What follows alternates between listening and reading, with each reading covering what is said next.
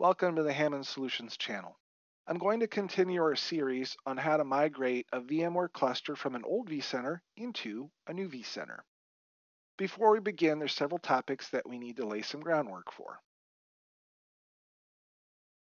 Before we get into the live demo, I'd like to cover a couple topics, specifically definitions of some of the cluster features that we're going to talk about, different types of VMware virtual networking, switch port configurations as it pertains specifically towards a network switch, and the requirements that you have to change on the host. Lastly, we're also going to cover steps to migrate from a VDS on our old vCenter to VSS switches on the hosts, and that should be done before we move the cluster to the new vCenter. I kind of sort of forgot to do that. Fortunately, newer versions of VMware are way better at handling it than they used to. We'll cover how I made a mistake, but how it was easily resolved. And then from the VSS, we'll move it to the new VDS on the new vCenter. So some of the VMware terminology that I want to make sure we understand is vMotion. vMotion provides the ability to move a virtual machine while it's still running between two physical servers. This includes the computer and or storage, such as the disk image. Other hypervisors call this migrate. So we're going to take a virtual machine that's up and running on, let's say, host A, and we're going to migrate it or vMotion it to a new host, let's say host C. That VM will remain up the entire time. Now, you can send a ping test, while the migration is happening. You shouldn't lose much, maybe a couple pings, but that's totally normal, give or take, depending on your application environment. Another topic that we're going to talk about is high availability, which I've written out as if one physical server has a problem, the VM goes down as if the power cable was pulled out from a physical server. The VM then reboots on a different physical server. The purpose of this is to provide a high level of access to a resource, being the VM. Let's say we have a VM running on host A, it's running, everything's great. Well, somebody decided to do some rewiring in the closet and accidentally pulled both of the redundant power supply cables to that host. It was a human mistake, and it happens to the best of us. What happens is the VM goes down hard. Now, this is the same thing as if you had a desktop and you pulled the power. Windows just completely crashes, blacks out, everything's dead. Now, depending on your BIOS or UEFI settings, you plug the power back in, the computer comes back up, Windows boots, you go about your business. Same type of thing happens, except this happens on a different server. So if we were on server A to begin with, now that VM might start up on server D, and it's all dependent on what resources are available. So the VM will come up just, again, as though you pulled the power. Another topic is DRS, Distributed Resource Scheduler. What this does is this balances a cluster. So let's say you've got 5 VMs that are all have the same type of CPU, RAM, hard drive type of requirements. So let's say that on host A, you've got 5 virtual machines that all have the same requirements workload. On host B, you have 5 VMs that also have the same workloads as what's on host A. Now, if we look at host C, and let's just say there's ABC in the cluster, there are no VMs. So what DRS would do is say, hey, this isn't good. We've got resources over here that could actually perform better than some of these other hosts. So let's just move them. So now we use our concept called vMotion. Without any interruption, that VM moves from host A, let's say 2 VMs from host A move to host C. Again, no interruption. 2 VMs from host B move to host C. Now we have host A that has 3 VMs, host B has 3 VMs, and host C now has 4 VMs. And for all intents and purposes, that's probably about as balanced as it's going to get. A very basic example, but at a bigger scale, your VMs can move. Those settings for DRS and HA are configurable within VMware. You also have what's called EVC, or Enhanced vMotion Compatibility. To read, EVC creates a baseline level for CPU versions. Generally speaking, a newer process can do all of the same instructions as an older processor. If you want to move a mixed hardware cluster of CPU versions, the compatibility must be set to the lowest version. This allows the older instruction set to run on the newer version without any compatibility problems. So I'll walk you through an example. Let's say that we've got a cluster that has 4 hosts, and those hosts are 5 years old. There's 50 different ways that we could do a migration. One of the options is you could take your brand new servers and add them to that existing cluster. Or, depending on your vCenter setup, is to create a new cluster. But the gotcha, one way or another, is that if you want to move those VMs from the old cluster onto the new hardware, and if you want to do it live, you have to set the EVC on the new cluster for the CPUs to the same version of hardware that's on the old cluster. That will allow you to use vMotion to move the VMs between the clusters live without any interruption. In order to get the new instruction set for the new hardware that you just bought, you're going to have to completely shut down the VM, upgrade the level of EVC within the cluster, and then start the VM. There's an outage hit somewhere in there. It's just a matter of when you want to take it. Maybe the old hardware you have to get out as soon as possible because you ran out of time and the lease is up and you need to get them back, yesterday type thing. So your work would sit about moving them. That's one option. A second option is to create your new cluster with your new hardware with the EVC level of the new hardware. What that means is on your old cluster, you have to completely shut down the VM and then you vMotion it to the new cluster. And then after you've set the new EVC, then you start your VM and then it starts up. Life's good. You've taken your outage. There's 2 options. You could either take an outage up front or you could take it later. At some point, you're going to get a hit. The nice thing is if you do the later option, well, it's on your own schedule. There's some flexibility in there. As far as VMware virtual switches, you have what's called a VSS or a VDS. Now, as far as what the V stands for, I've seen it 5 different ways. Either the V stands for virtual, VMware, vSphere, vNetwork. I just tend to call it virtual standard switch. It's kind of rare, but sometimes you'll see SVS. So a common example for something like this is I have 5 Windows PCs that are completely independent of each other, meaning there's no group policy. So if I want to change any of the policies on those hosts, I have to touch each 5 of those machines. You also have what's called a VDS, virtual, the DS stands for distributed switch. The virtual distributed switch is like a Windows domain. I could create a group policy, and that's going to apply to all the machines, provided they're in the correct OUs, permissions, etc. So I can make one change, and that's going to replicate to all the hosts that are joined to that domain. On a VSS, you have what are called port groups, and those are used to define a VLAN. There are other settings that you can use. In this context, we're going to talk about a port group. I'm going to have to create that same VLAN ID on each of the hosts in the cluster. Now with a distributed switch, I just create however many port groups I need on the distributed switch, and then that replicates down to the host themselves. In a typical migration, you could export a VDS from an old vCenter and move it into a new one. It all depends on who you're talking to and the environment. A very important topic that I oftentimes have discussions with customers about are the difference between access port and a trunk port. Specifically, what I'm talking about is within a switch configuration, you've got the actual port itself. You could create a default VLAN within a switch, or you could create a VLAN based on the actual port itself. In most enterprise environments, it's by port, unless you have dedicated switch just for out-of-band management. In a typical environment, you've got 2 physical switches, and then each host has a minimum of 2 links, one going to each of the hosts. Those links are oftentimes called legs. We're going to use that terminology later. But the way to think about an access port is an access port can only have one VLAN assigned to it. Now, the beautiful thing is, though, you don't have to do any configuration on the host, the guest, or the hypervisor. That's all done at the switch. So the host says, hey, I'm going to send traffic down the pipe or the leg, and it's going to hit the switch. The switch says, oh, yeah, I know which network that's going to. No problem. Here's the ID. Business as usual, life's good. You also have what's called a trunk port. The cool thing about a trunk port is you could assign multiple VLANs to a port. You're allowing access for all those VLAN traffic to pass through the wire to the host. The gotcha or the requirement is that you have to tag at the host, unless you're using something called a native VLAN on a trunk port. A good example of this is Nutanix, where you have a hypervisor and a CVM. They're supposed to be in the same subnet and VLAN. For Nutanix, it's the best practice, actually.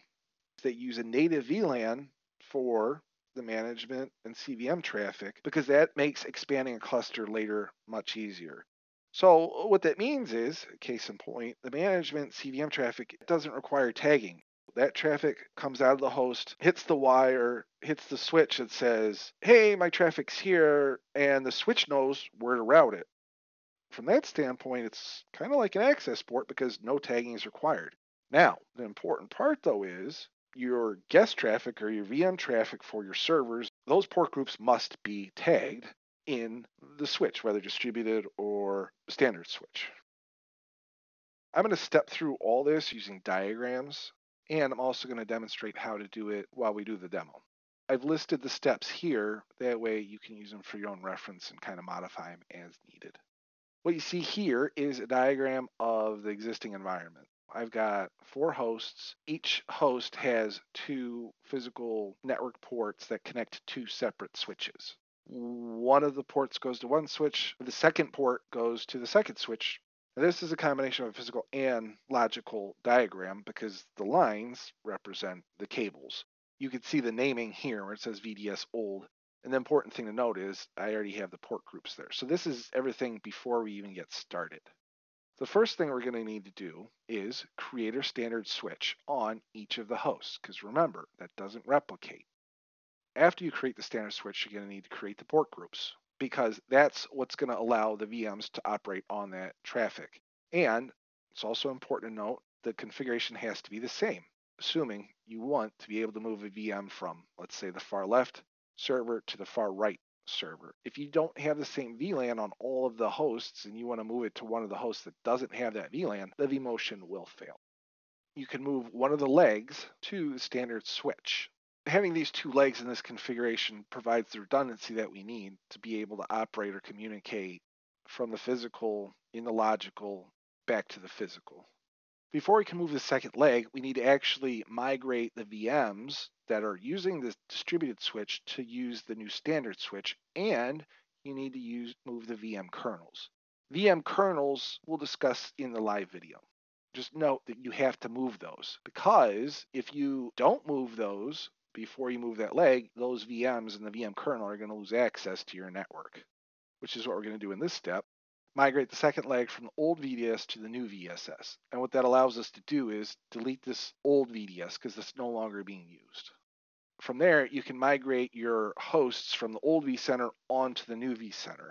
After you've removed the old distributed switch, you can do things in multiple orders, and like anything, there's 50 different ways you can do anything. I like to create my new cluster within the new vCenter and set up my HA, DRS, and EVC settings before I move any hosts. That's what I like to do. That's what I'd recommend doing. You could certainly move those hosts at this point.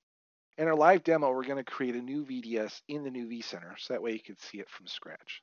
The process of moving from a standard switch to a distributed switch is pretty much the same, just reversed order. In this slide, I've demonstrated that we're still running on the VSS with the assumption the hosts have been moved to the new vCenter cluster. And we've created a new VDS. And again, remember, you must create the port groups there. After you've done that, then you can move one of the legs from the VSS to the VDS. Now you can update the VMs for the network to use the port group on the new VDS. That allows you to get off the old VDS. So update your VMs, also move the VM kernels. The order that you do it does not matter. The important thing is that you make sure you do it. In older versions of VM, it was not forgiving. In newer versions, it's much more forgiving. If something doesn't work, generally speaking, it'll roll back to whatever configuration was working. There may be some slight interruptions of service, but you're still going to regain control. In this slide, we're moving that second leg, and what that's going to allow us to do is delete the VSSs. This slide shows a cleanup. So the VSSs are gone. We're no longer operating off them, working on the new VDS. Everything's hunky-dory. Life's great. And at this point, we're going to drop into the live demo. We'll see you over there. Give some context where the tab on the left is the old vCenter. The tab on the right is the new vCenter that we just built in our previous video. To start, we'll copy my funky data center name. I'll right click and say new data center, paste. Now we need to create a cluster Nutanix best practices is whatever your Nutanix cluster name is, use it as your VMware cluster name. Yes, I'm really that lazy to copy and paste. Now, right-click, say Add New Cluster. We'll paste our cluster name. The important thing is when you're creating a Nutanix cluster, there's a couple settings you have to do before you add the nodes to the cluster. This is me running in my lab on a trial license. All this is temporary. So I've got the luxury of 30, 60, 90-day trial. I can't remember what the default is. But in our case, we'll just go ahead and enable DRS and HA just so we can play with all the features. Go ahead and leave vSAN off. VUM is going away. This is VMware's new version of it. For right now, we're just going to go ahead and leave this as the default. We'll say next. Wants to know what's our image based on. I just updated my lab nodes the other day, so I know I'm running 7U30, and Nutanix is not a vendor in this list. At this point, we'll just say none. We'll say next, and then a good old confirmation, finish.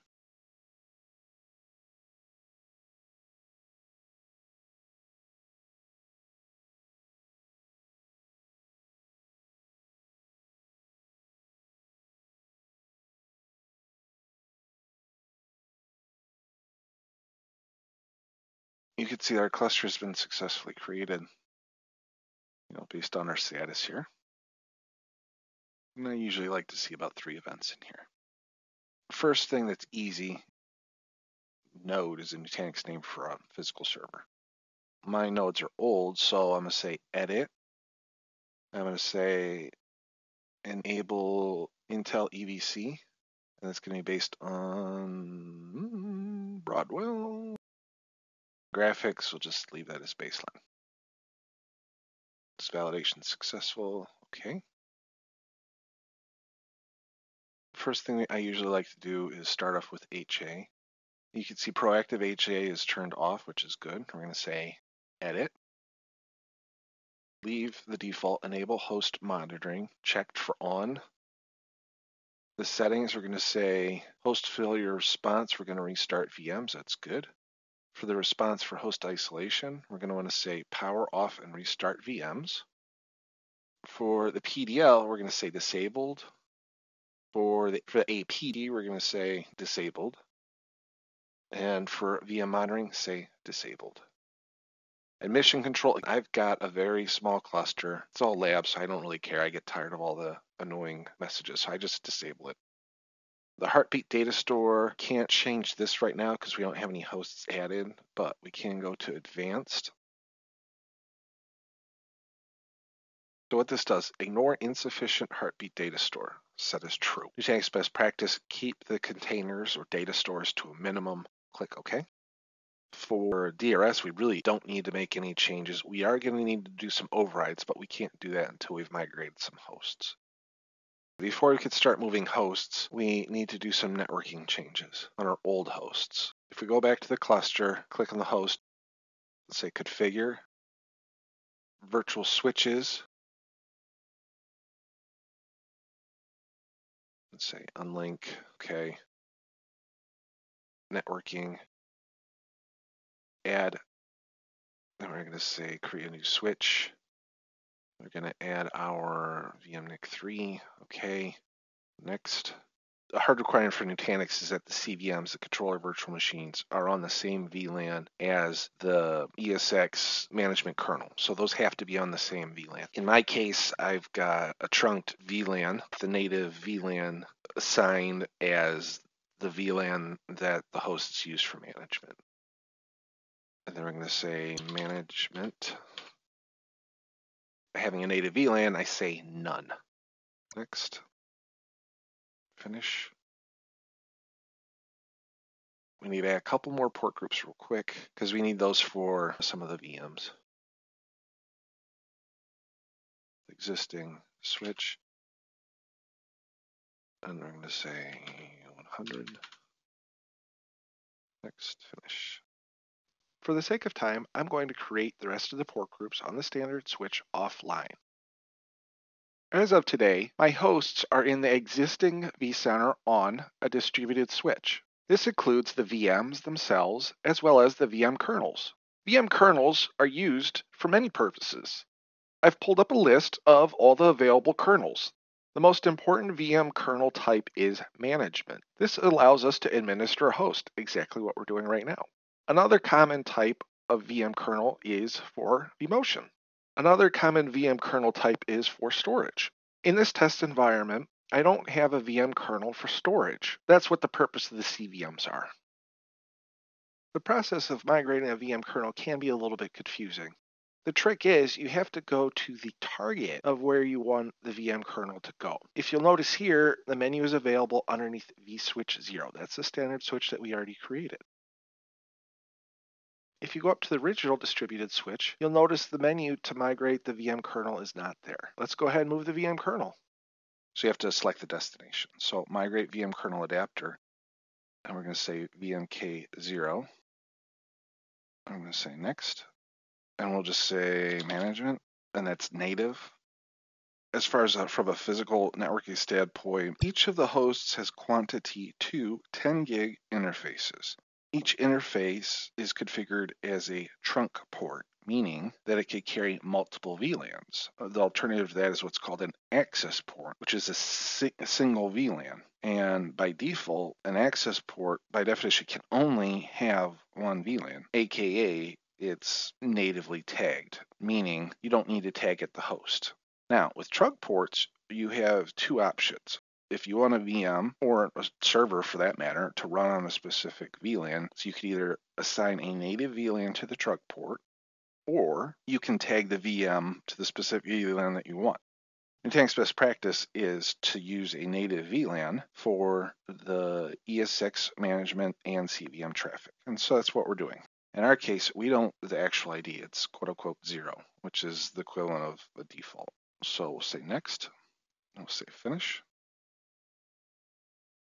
You can see our management. Now we've got one more kernel to move, so we're going to say migrate VM kernel. We're going to want to move VMK2. Say next. vMotion. 6 finish. And then we need to repeat that on the other hosts. You might be asking the question, well, Tim, why didn't you move to VMK1? Well, this is a very, very special VM kernel for Nutanix. It's actually on its own local standard switch to begin with. The details of that are really outside of the scope of this. If you'd like to learn more, check out Nutanix's documentation. But to keep it extremely simple, don't move it. Don't touch it, leave it alone.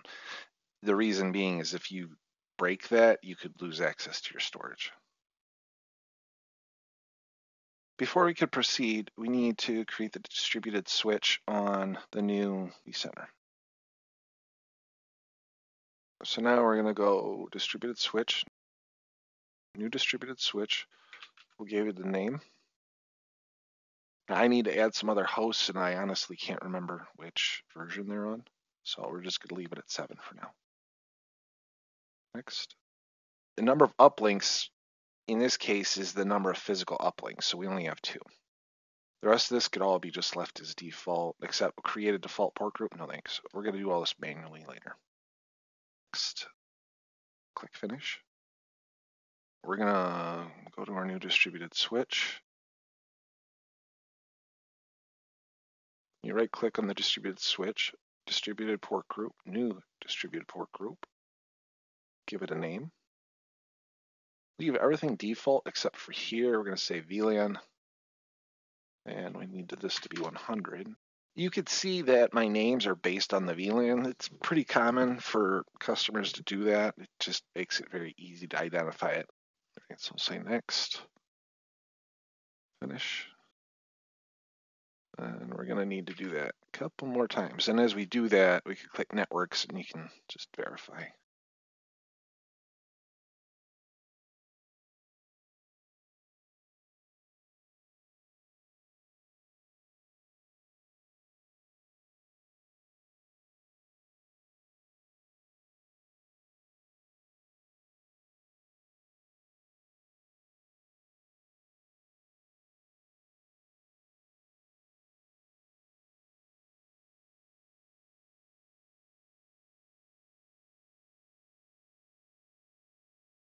in my case, I have the native VLAN for ESX and CVM management traffic. That's tagged natively. So I'm going to say distributed port group, new distributed port group, even though they are technically VLAN 5, and that's natively tagged on the trunk port. Click next. As far as VLAN type, just leave it alone. Just say none. So say finish.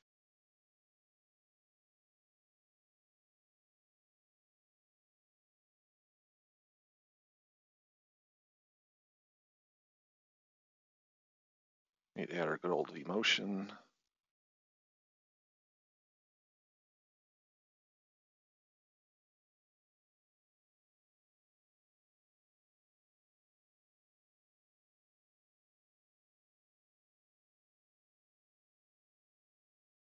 See, and if we do a nice job of naming, we could see we have a nice order. The reason I've got so many VLAN 5s is the ESX management, that's for VMware.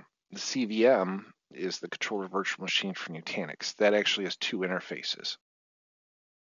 The first one is for management, and by default, all the storage and CVM management is on the same interface. Now, in newer versions of Nutanix, depending on your environment, people like to break that off so that the storage is quote-unquote separate. It makes things very complex. I would recommend avoiding it if possible. For the sake of adding the ports on the VMs to the correct port groups, for me, it just makes management a little bit easier. And you can see the same thing is over here. Now we should be able to add hosts. So if we right click, say add hosts,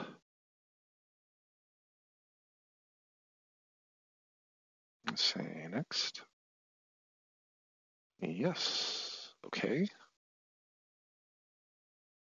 All right, and it's saying one host has a warning, and it says there's 4 VMs powered on. And we're gonna leave this just default. I'm gonna say finish.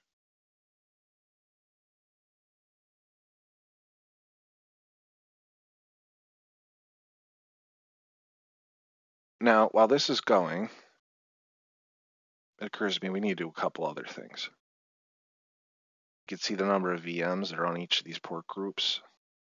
It's fine, there's no change there. We have 2 VMs that are on VLAN 101. We're gonna need to add those to each host as well. Just like here, we did VLAN 100. We don't need to do that to that one. Say add port group, existing switch.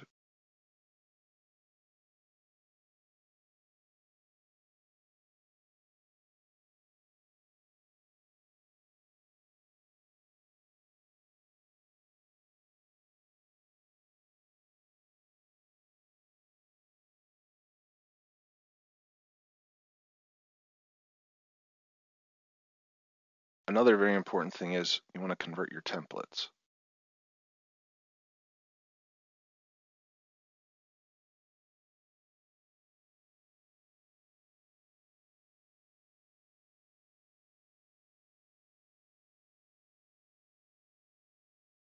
That one host moved successfully. So let's go ahead and add the rest. So add hosts. It's hard to read because it's a dark theme.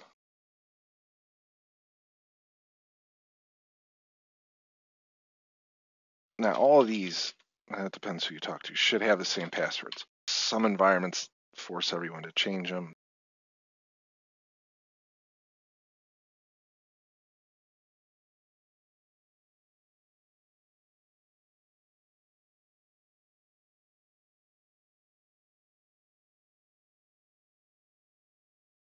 Say next.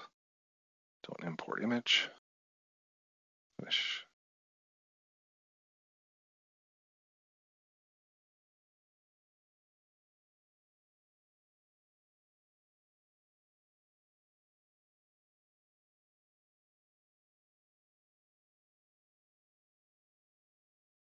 Okay, it looks like that finished. Now I've seen this every once in a while. What happens is the host won't go into the cluster, so all you have to do is just drag it. Okay.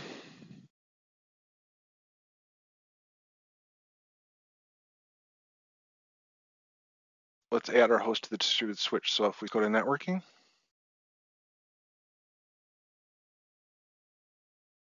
if we say add and manage hosts, we'll say add hosts because we don't have any now. We're going to select all our hosts. I like to do this little baby steps at a time. So VMNIC 3 assigned uplink 2. And remember earlier, uplink 1 was on the other distributed switch. Say next. And then as far as our VM management kernels, VMK0, that's the ESX management. This gets very crowded for me and it gets nuts depending on the length of the names. VMK0, we're going to want to add to VLAN ESX management assign. VMK2, that's going to be our vMotion. So it's going to be VLAN 6. For VMK1, this is very specific to Nutanix. So if you have Nutanix and you see a VMK1, do not touch this. That's what connects your storage. So we'll say next. As far as the VM networking, we'll get there in a second. We'll say next. I'm going to say finish.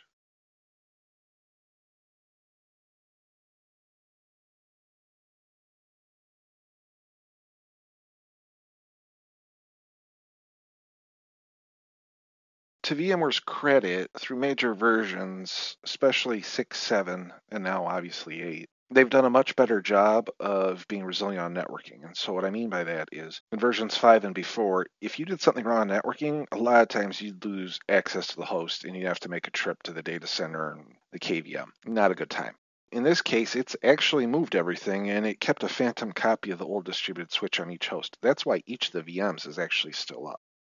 What I need to do is move everything that was on that distributed switch to this local standard switch on each host, and then we can move on to the new distributed switch. I'm going to do that on the first host, just as an example, and then we'll move on to other things. When we go to the VMs, for instance, so if we say ham CS1, so if we say edit, see how it's gray? So if we say browse, we could say VLAN 100. Say OK. Now that's on the standard switch. And we want to make sure, say OK. And then same thing for VC01, which is our old vCenter, which I'm just keeping around so we can use this copy and paste type thing. Now this should actually stay where it was, or is, I should say. Because this is VLAN 100, yep. For the CVM, as an example, we're going to say edit settings. We don't have a VLAN quote unquote 5, so we need to add that before we can make any changes to that. What we're going to do is we're going to say configure virtual switches. We're going to go down to our vSwitch 0, say add networking. And we're going to give it a name. We're just going to say CVM and GMT. And remember, it's native, so we don't need to do anything. Just leave it 0. Go back to VMs. Right click, edit. Browse this. Let's say CVM. And this is the same thing. CVM management. Network adapter 2, CVM iSCSI. That's very specific to Nutanix. That being said, do not touch this. If you do, you will lose access to your storage. Okay? Now this is one of the VMware VLCS nonsensical type things. Edit settings, there's actually no network card on here. No changes are required.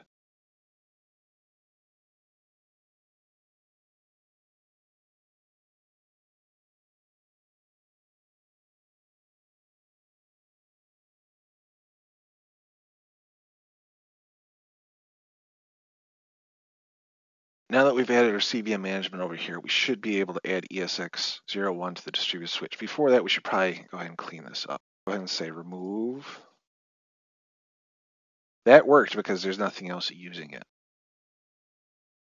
If we go to networking, and we say add hosts, and we're just going to do ham ES601. And now VMNIC2 can be added to uplink 1 on the new distributed switch. VMK0, that's the ESX management, is going to go to ESX management. In this environment, VMK1 is used for Nutanix. It's very, very standard. So if you're using Nutanix, do not touch this. VMK2, on the other hand, is for vMotion. So we're going to go down here and say VLAN 6 ESX vMotion. Okay, then you unclick that just so we could get a nice pretty view. I'm going to say next. As far as the migrate VM, we're going to do that manually, at least in the first example. So we're going to leave that unchecked and say next, finish. If we go back to ESX and we see virtual switches, we can see our new distributed switch. You can see uplink 1 is VMNIC2. ESX management is the VM kernel. And then ESX vMotion is vMotion. What that means is that's no longer using that old standard switch. If we go to virtual machines on that host, with the CVMs, I take a lot of care. With these, I'm going to actually do these manually. For the network adapter 1, I'm going to say browse. And what I'm going to say here is, and it's really hard to see. I really wish these columns, you could expand these, but see how it says distributed switch?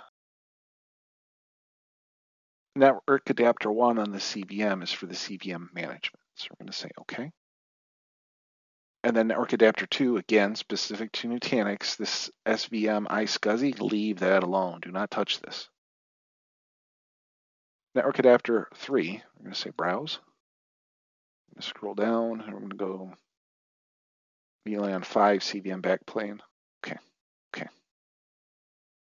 At this point, the CVM is now running on the new distributed switch. Now, we could either go through each one of these hosts and manually edit it to use a distributed switch, or, like most things in VMware, there's 50 different ways to do it. So here's a little trick. Go to networking, VLAN 100, right-click, migrate VMs to another network. We'll say VLAN 100 servers, click next. And this is nice because we could just go through. This makes it very easy to just click what we want. These VMs only have a single network, so it makes it very simple, straightforward. Click next. So we could say finish. And bada boom. There you go. So that's done. Go ahead and repeat that for the next hosts.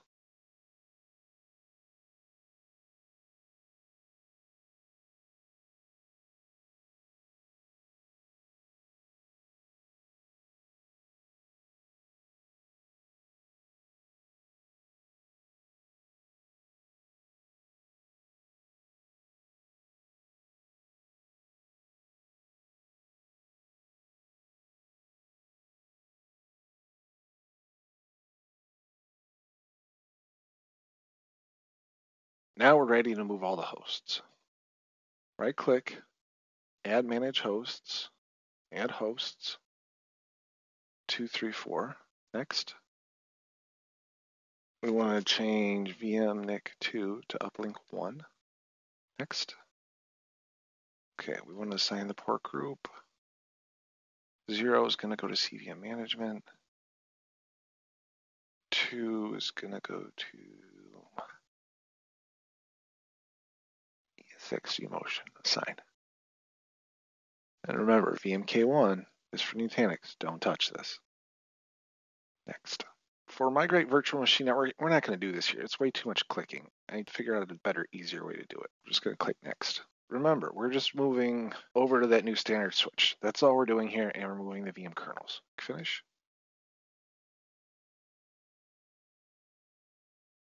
We need to do a little cleanup. If we go to virtual switches, here's the distributed switch. We're going to say remove.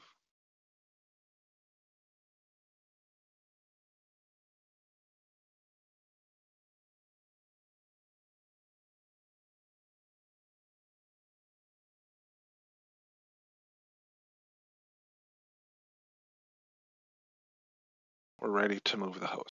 Add a manage hosts. Next. Select all our hosts. Next. I'm going to make vmnic 2 to uplink 1. Next. VMK0, we're going to assign to ESX management. VMK1, we're not going to touch this because that's owned by Nutanix Storage.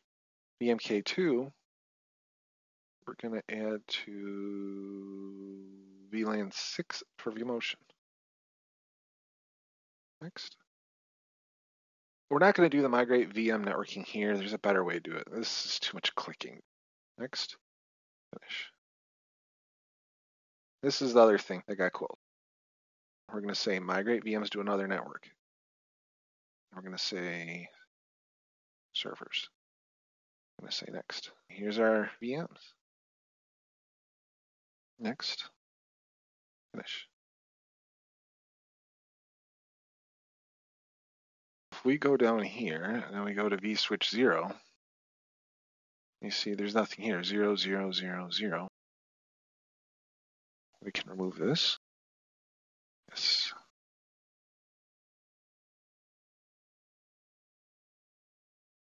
I guess we missed one, huh? I don't know how we did that.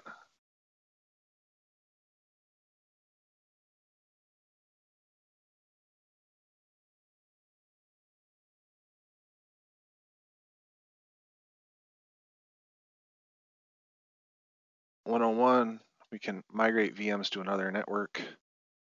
I'm going to do clients. Next. Next. Next. Finish. CVM management. We're going to say edit migrate VMs. CVM management. Let's say next. This is where it gets cool. We say network adapter. We'll just say 1. So we can do bloop, bloop. Next. Finish. Migrate VMs to another network. And we're going to say CVM backplane. Say next. See how it says network adapter 3. 1, 2, 3. Next. Finish. I don't think there were any on 102. Nope. If we go to ESX02, expand this, 0, 0, 0, 0. Can remove. Yes.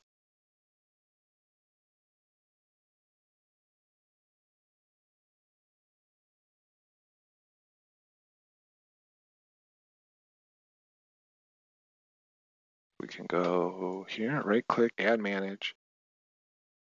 So we want to manage the hosts because they've already been added. And we'll say next. We're going to select all. Next. And we're going to take that vMnic 3 and add it to uplink 2 because by deleting the other switch, that also unlinked it. We saved this step. Next. No changes on the VM kernels. Next. No change in the VMs. Say next. Finish. As a little confirmation, we can go to backplane. On here, you can see A, B, C, D. If we right click and say edit, CVM management, backplane.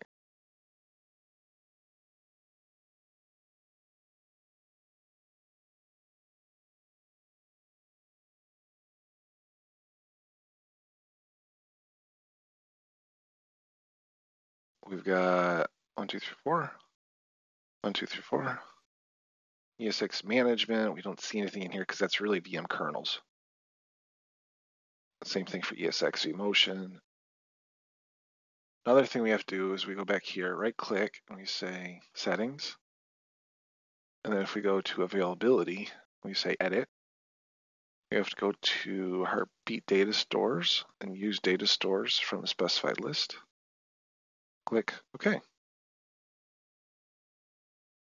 All right, that just wraps up our cluster migration topic. I hope you found this content helpful, and thank you very much for your time. Take care.